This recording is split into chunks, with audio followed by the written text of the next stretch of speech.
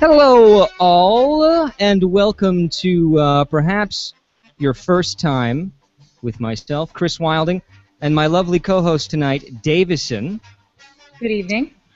I run a podcast called the Bi-Quarterly Women's Social Club here out of Montreal, and if you're not familiar with it, it's very not safe for work. We interview everyone from C-list, D-list, X-list celebrities to freaks of the week. I mean, you name it, you flaunt it, we flog it, etc., and vice versa. It's a very special night tonight. We're usually live, my podcast, every Thursday at 8 p.m. Eastern over at bqwsc.com/live. It's the Sunday night.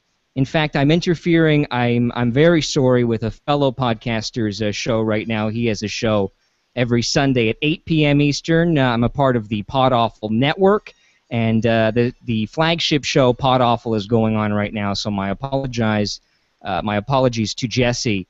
But it's a very special show tonight because we have a very exclusive interview tonight. Davison, you're from Montreal. I'm from Montreal. Talk to me about this developing story, this story that has been at the top of the headlines on this obviously a very slow news day. Well, last week a woman apparently entered the Montreal Metro with a bag and sat down in one of the Metro cars and proceeded to take out a dead bird, pluck it, and then eat it raw. Now that's the alleged story.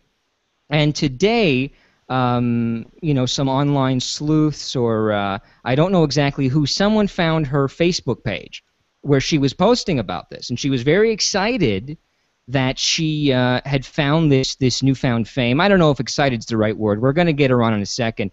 Her name's Christina David. She is also from Montreal. And she explained a few things on some of her Facebook posts that were picked up by various news outlets today. Let me see if I can get some of those quotes. What were your first thoughts in seeing the video, Davison? And is it possible to play the video for those of us who are watching now via Google Hangouts? You can also catch the audio stream of this interview at bqwsc.com/live. But is there any way to play the video so everyone's on the same page, no matter where they are in the world? Well, I will just pull that up in a second, but to answer your question, my reaction to it, of course, was obviously the woman is not mentally well, or right. She's trying to shock everyone. Like maybe it's an artist who wanted this to go viral. It's a social commentary about meat eating or something. How barbaric it is, perhaps. You know, that's how Yoko Ono met John Lennon in the tube in London. She actually, really? she went that she was milking a cow in the tube, and he said, "Oh, I'm rather like her." But a bird over there in London is something totally. If you're plucking a bird in London, you're in a lot of trouble. That's right, anyway, especially on the Metro. Well, exactly. Let me know when you have that video ready to play. I would like to share it. My first reaction was much the same as yours. It's very hard to get a full-on look at the person in this video, who this girl Christina David is claiming to be. I thought maybe a mentally unwell homeless person. You hear bird and you think, where did they find that bird? Was it a bird they picked up off the street?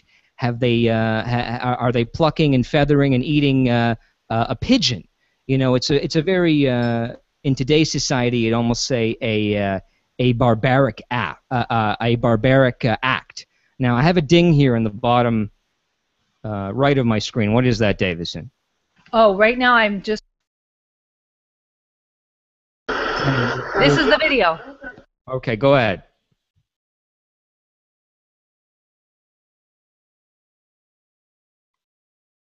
I'm not hearing anything.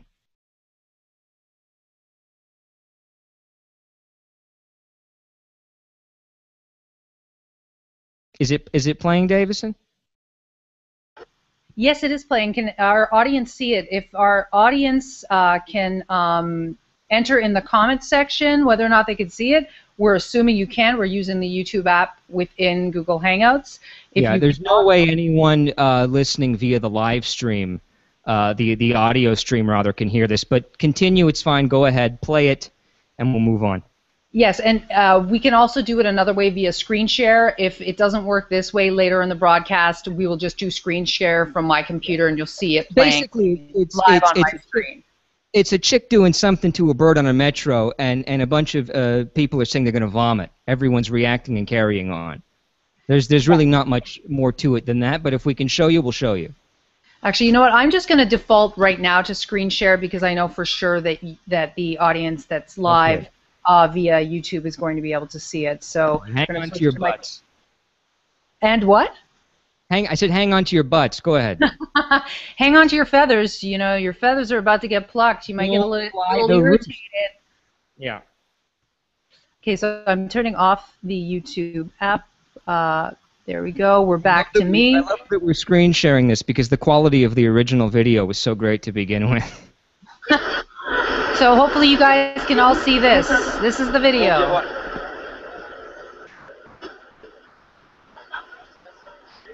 Very blurry. The woman is at the back.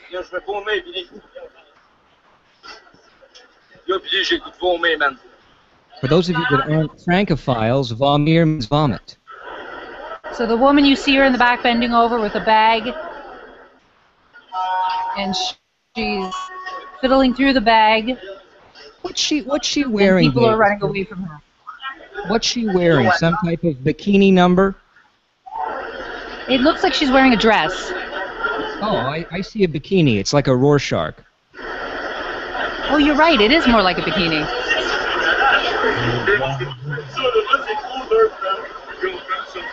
Anyway, you can shut it off, Davis, and that's really all there is to see. And everyone's carrying on. As I say, must be a slow news day.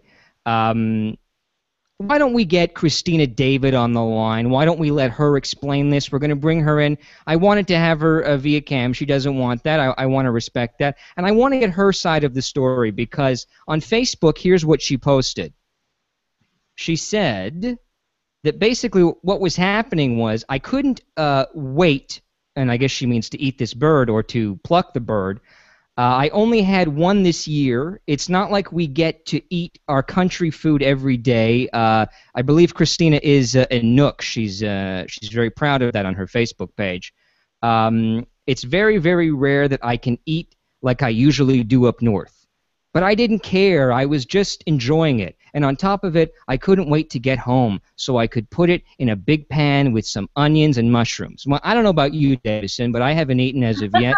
It's and I'll tell you something. You know, Davison and I have a podcast, BQWSC, and Davison has, you know, a myriad of different YouTube channels. If either of us had known going down into a metro car and taking a bird and, you know, fidgeting with it would have granted us this much attention. I mean, I'd be down there constantly. I'd be milking. I'd be down there right now. I say I'll get a turkey. Go ahead, honey. A quail. Yeah, I would say we should go down there and shear a couple of sheeps. Why not? Okay, let's bring on Christina. I'm anxious to hear from her. Let me play a bit of music here to introduce the lovely Christina. Why not? Here we go, baby. Coming at you. Christina. Christina.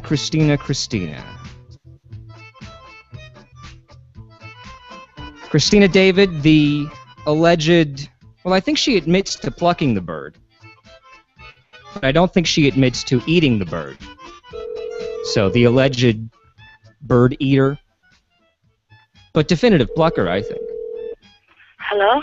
Hi, is this Christina? Christina David. Yes. Hey, Christina, it's Chris Wilding.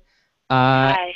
And I am calling you to speak with you about this crazy, or maybe not so crazy incident that happened recently in the Montreal Metro. Did you expect to get this much attention when... I didn't even expect to find out that, like, it would become big like this. How did you find out, Christina?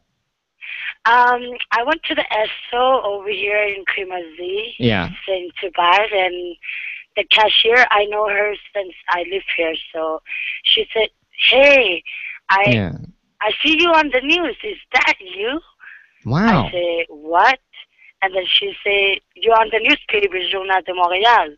I'm like, no way. So I bought the newspapers and I checked it. I'm like, oh my God. So I started checking around internet, YouTube and everything, and like I didn't know that it would become known. And now, Christina, have you done something like this before? And I want to get into the intricacies of what you actually did, because the newspaper and eyewitness accounts report one thing, and I read some of your Facebook posts where you report another. So had you ever gone down with any type of animal, dead or alive, in the metro system before in Montreal? No, like I didn't really care like where I was or like who's watching. Right. But that time I was inside the metro on my way home, and I just got that ptarmigan from my aunt from Atwater, and like I was on my way home and I was just taking off the feathers. That's now, it. What is a ptarmigan? I'm not familiar with that. A ptarmigan is like a ptarmigan. It's kind of like a goose. Okay, so how big an animal are we talking here? What can you compare it with? A goose? It's just the same size as a pigeon, but it's not a pigeon. It's a ptarmigan. Like we hunt ptarmigan up north. And you are a Inuk. Yes, I am an Inuk. And you're very proud of this. And this is a food you would traditional food up there. Yeah, it's country food. It's my country food.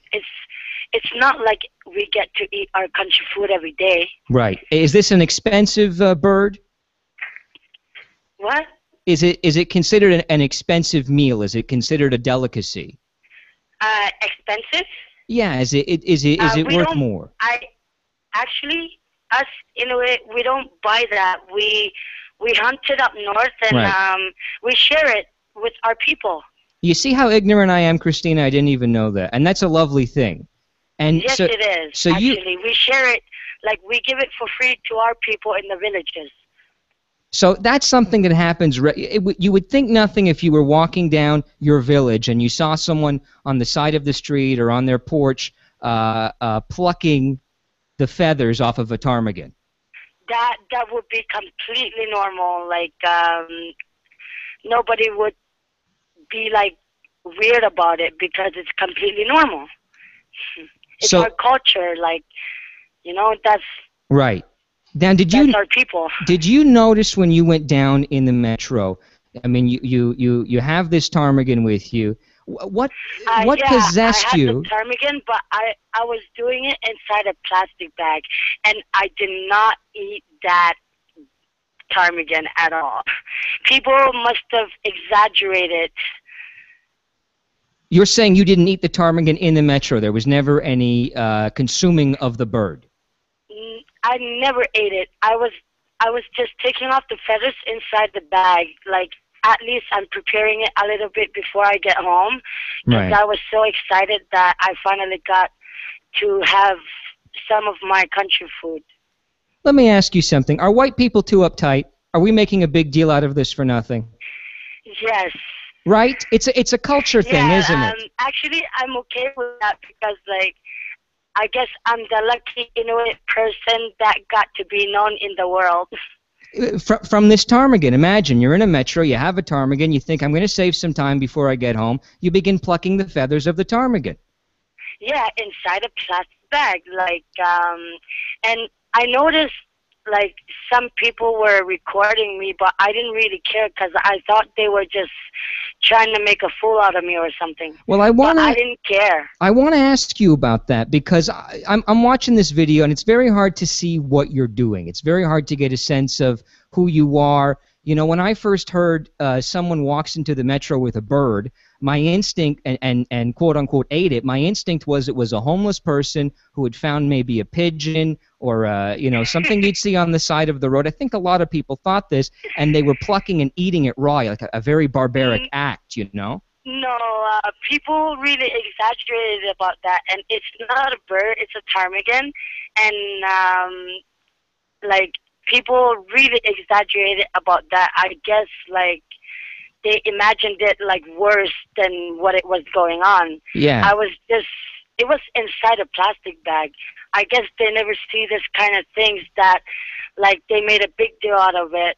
Now I'm in everywhere, and I just think that person that put that video on YouTube, that made me famous. Yeah, of course, and for really doing something very harmless. But when you were in there, and did the bird smell, because it was a dead animal? Did it? Not the bird, the ptarmigan. I'm sorry. Was there an odor, do you think? Because the metros are very confined and stuffy. Not that much. Like, it doesn't smell that much, but like, it's not even strong smell. But maybe you're used to it. You know what I mean? Maybe the other people on the train. I mean, there's a lot of smells in the metro. Let's be honest. But maybe a ptarmigan was the straw that broke the camel's back. You know what I mean? No.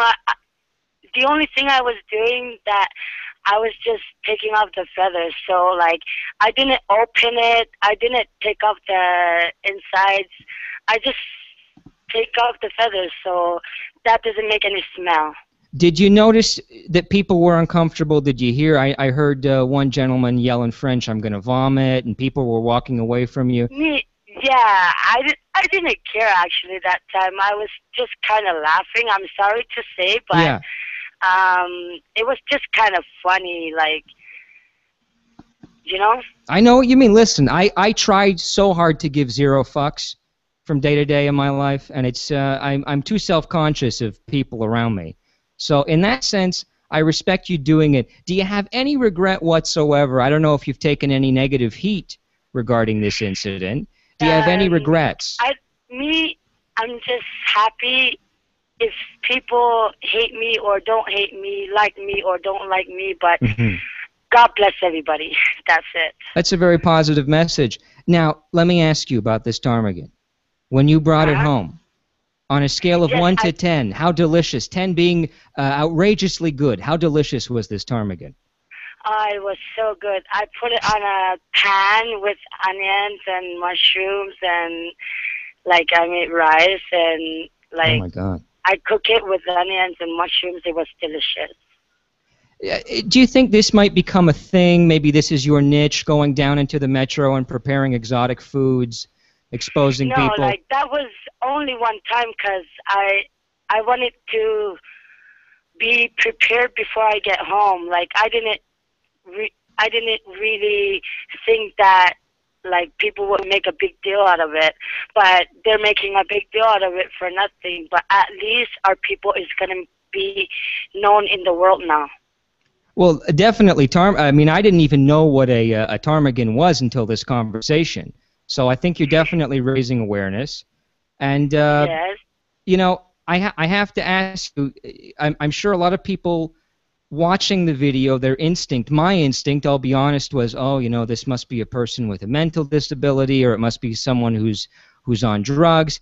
And I'm talking to you now. You sound absolutely lovely. It seems like a case, perhaps, of mistaken identity. People didn't know a bird versus a ptarmigan. Yeah, they just don't know our people, that we eat our country food and stuff. They just don't know these kind of things. And if they really know about our people, like how we go hunting and like how we do things, they will understand. Davison, do you have anything to add to this? I've been jabbering on, and my co-host here, Christina, is Davison. Do you have anything you'd like to say, Davison? Well, I just kind of really want to know, though, didn't you sort of realize that what you were doing was a little bit transgressive and odd, and that people might react to it strangely? Yeah, like I said earlier, I didn't really care how they would react, because, like, I didn't even thought that it would get anybody's attention. I didn't really care who was saying "bah," "ew," or whatever, because I just wanted it to be ready when I get home. That's all I can say. You know, I have to say, Davison, I do admire that, because I'm way too uptight. You know, if I don't wipe properly, I leave the house, I'm convinced everyone can smell it. So I admire this attitude, and I think maybe it's a start of people perhaps preparing food on their way home. You know, in a safe way. I'm not saying boil your noodles or anything like that, but you know, time is so precious in life. And okay, I have to tell you something about that.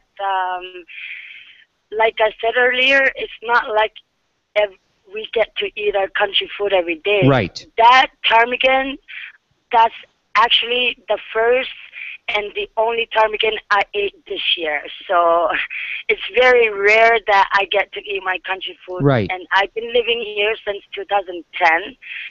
So it's been a long time that I didn't eat my country food.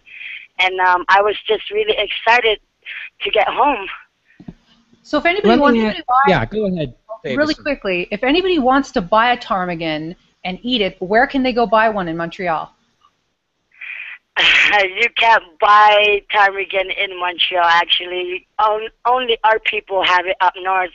Oh. Maybe, like, you can contact an Inuk person up north and buy it from them or something. I don't know. Like, well, you can only get ptarmigan from up north. Okay, wonderful. What were you going to say, Christopher? Well, I was gonna ask you in general, because what this seems to be to me at face value is a culture clash kind of thing. How do you feel in Montreal specifically? You've been living here since 2007, you said? 2010. 2010, I apologize. How do you feel we treat people as a city here? How do you feel we treat the Inuit people as a city in Montreal?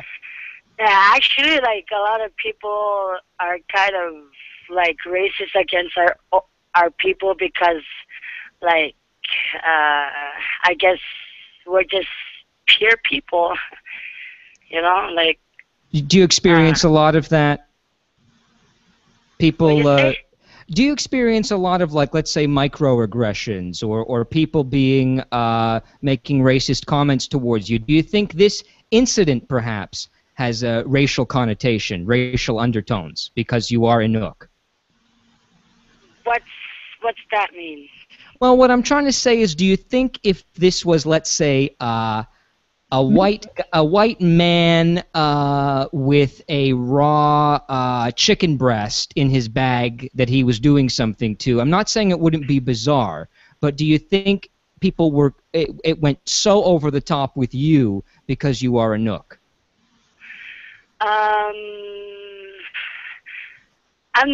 I think so. I'm not sure, but I think, yeah. Fair enough. Davison, anything else you'd like to ask the lovely Christina here? Well, knowing now that it went viral, Christina, would you ever do it again? No. One time is enough because, like, I would never do it again. Oh, Christina, I think you're missing up on a fantastic opportunity. I mean, if I were you, I'd get a bird's nest with live baby birds, and I would bring them on a megabus going to Toronto, and I would regurgitate worms into their mouth. I would ride this thing until it had nothing left. I mean, why not? You're a star, and you know what? You sound lovely. You have a positive message. You got to eat a delicious ptarmigan, and who knows? Maybe now it will become a thing. Maybe people will send you more ptarmigans as a thank you. Yeah, actually, like, couple of people already offered me, like, to get, like, caribou meat or fish or beluga skin or ptarmigan. There's a couple of people that's already offering me to send me some country food. Have you ever thought about bringing a moose on the Metro and gutting it live in front of everyone? Really freak them out. This thing that happened, like what I did, was a one-time thing. I gotcha. I want to do it, like, with others, and I want to eat. I never ate a moose, actually. I said caribou meat. Right. Yeah.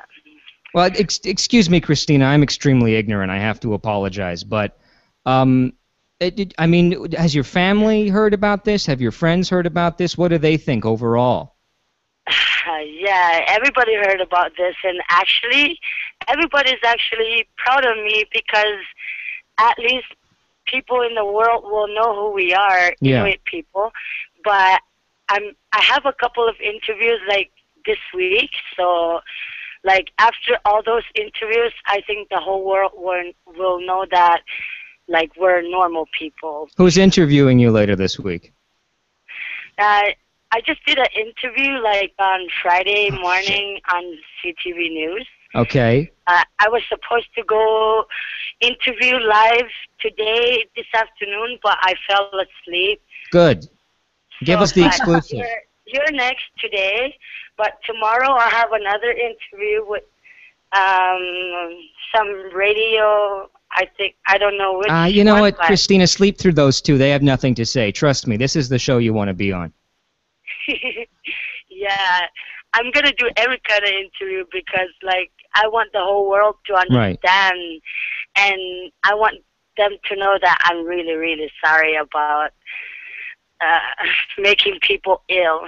So you do feel bad that some people were put off. You have empathy. Actually, I feel very bad that people like got ill or something. Let me ask you. Sorry for that. Some of the articles said that the police were looking for you. Yeah, I don't know about that yet. I haven't heard from the police, and I don't even know. And I don't know. Like. Well, I think it's pretty stupid that they make a big deal out of it. They have to make a police investigation. Oh, it's ridiculous. It's kind of wrong. I had a co-host on the show. I didn't mean it in a bad way. I'm really sorry, who I affected that day, and I'm really sorry. Like I made people puke and stuff. I'm sorry about that. You know I didn't mean to really make people feel bad. You know what, Christina, you're absolved. You did nothing wrong. Let me tell you, when you go down there in that metro, you take your life into your hands. I know I've seen people do much, much, much worse, even if you were eating the bird. I've seen and heard them do much worse. So don't worry about it. If anyone from law enforcement is listening, it was a ptarmigan. You have nothing on your... You can't arrest a girl for plucking a ptarmigan feather. I refuse to believe it. There would be protests in the street, and you sound lovely, and clearly you did nothing wrong. So yeah, I did nothing wrong, and I don't need help. I'm a complete normal girl, and I'm actually extremely smart. I can tell you're extremely smart. Of that, I have no doubt. Are you married? Do you have a boyfriend? Do you have kids? Yeah, I'm actually married, and I'm actually married. And what I have one daughter up north. She's 3-year-old. Beautiful. Yeah. And what does Mr. David think of all this nonsense with the ptarmigan? Mr. David? Actually, it's, I don't use his last name yet. That's okay. You don't have to. But what does he think, your husband, about the ptarmigan incident? My husband is actually excited about it. He's very excited that people are making me famous. They should give you like a reality show, you know what I mean? Yeah. But I'm telling you, if you want big ratings, you have to get back down on that metro and start cooking. And pluck more than feathers. I want to see eyeballs. I want to see guts. I mean, we have to get real creative, Christina. We have to. Actually, people from up north on my Facebook are saying that. They're saying, like, we should go to Montreal and eat country food and stuff like that as a funny thing, you know? But wouldn't it be great to give you, like, a cooking segment on a talk show, you know, where you come out and you prepare, like, your country's food, even if it grosses people out? Fuck them, you know what I mean? Like, this is what you like. They would be really interested, like, if they watch, like, how Inuit people do it. I'm sure. They will actually be entertained. I have no doubt. I mean, look, all you were doing was taking feathers off a ptarmigan in a metro, and people are, oh, je vais vomir, and they're throwing themselves off the tracks. I mean, we're lucky no one died. Yeah. And it would be their own fault. It would be their own fault, Christina. Yeah, exactly. And it's their own fault that they were watching me. You know what it is, Christina? People don't mind their own goddamn business. I've noticed that, too. If I was on that metro car, I wouldn't have even known about the ptarmigan. I put my headphones in. I don't care what you're up to. You could cook a five-course meal on that train. I wouldn't know about it. I'm just actually surprised that like everybody wants to do an interview on me. Like I have an interview every day now. Good. You're lovely. And as I was saying to my co-host before you called in, you know, I have a podcast and my co-host has several YouTube channels, and I said to her, you know, man, if we'd only known taking a bird down into the metro and playing around with its feathers would have garnered this much attention. I mean, we would have been down there with macaws and robin redbreasts and a whole bird sanctuary. I guess I'm the luckiest person in You are. Montreal to Christina, be noticed. I thank you so much. Davison, do you have any parting words for this lovely lady? No, I just have one little theory before we let you go. I think it's because of I was about to call it a ptarmigan. Oh, Lord. A ptarmigan, silent. Wake up, Davison, wake up. It resembles a pigeon. So I think what was freaking people out is that it looks a lot like a pigeon. I know, because like it's the same size as a pigeon, that's why. But we will never eat pigeons. That's not good. Ptarmigan never land in cities. Ptarmigan like only land in middle of nowhere. So like our villages up north is like there's no roads connected. So it's like each village, 14 communities, each village is middle of nowhere. So well, imagine it's like in between all nature, like natural nature. So we get to see like beautiful animals like well, Christina and ptarmigan and stuff like that. On the phone right now, we have a pigeon calling in. He's very upset. He believes you ate a pigeon in the metro. Go ahead, Mr. Pigeon. What do you want to say? He's very upset. How do you respond to that, Christina? It's not a pigeon. That's disgusting. I hung up on him. He said a very vulgar word. Christina, you are fabulous. I hope you get to eat as many ptarmigans as your heart desires. I hope all the lovely food from the north finds its way back to you. And I'm telling you, got to go back down in that metro and get kookier. Actually, one-time thing is enough. So I think Perfect. I already got the world's attention. You did. You have mine, and that's all that matters. Christina, thank you so much. Have a great night. You too. Bye. Bye-bye. That was Christina David. It's very exciting.